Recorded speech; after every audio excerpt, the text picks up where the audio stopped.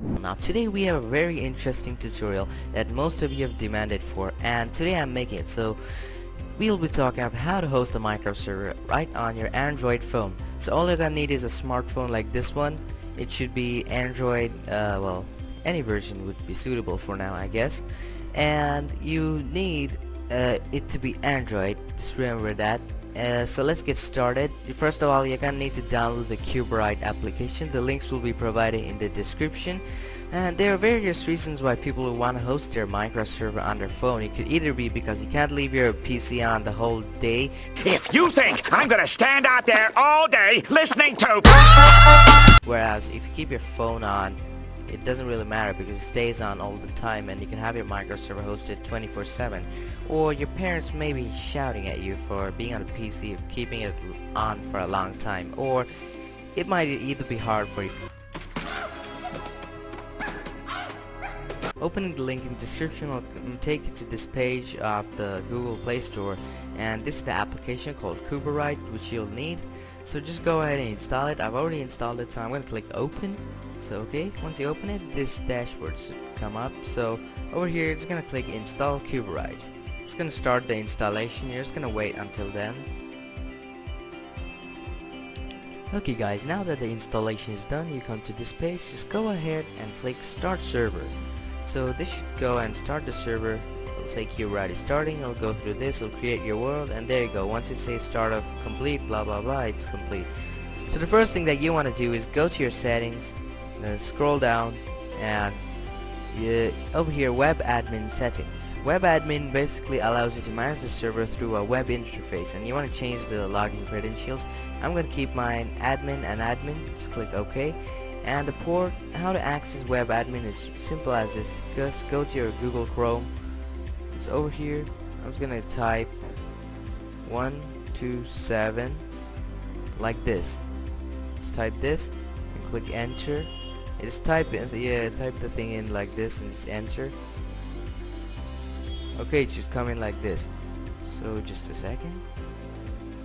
Over here, just click on web admin login.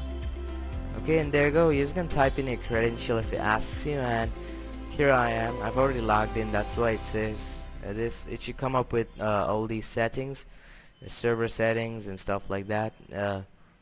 Over here, if you go on to server settings, you should be able to see these things, the MOTD and stuff like that. Max players authenticate off or stuff like that, and how to access the server. Now let's go on to the server. From here you see Cuberite. It says Cuberite is running 192.168.1.11. so we're just gonna go on to Minecraft right on our PC. So we have Minecraft open right over here. We're just gonna click on add server, and right over here we're gonna type in that same IP 192.168.1.11. simple as that. Just click done. Let it load, let it load. This should not take too much long, and there you go. It should come up with this. So you have the server ready, and right over here, so just join it. And by the way guys, Cuberite will lag much less and will use very less resources on your phone because it's coded in C++, and C++ is a pretty light language. So here you go. Here I am. Hello. Cuberite test server. So all as you need, you can have your phone just beside you, and your game will be running right over here. Hi. And it was simple as that.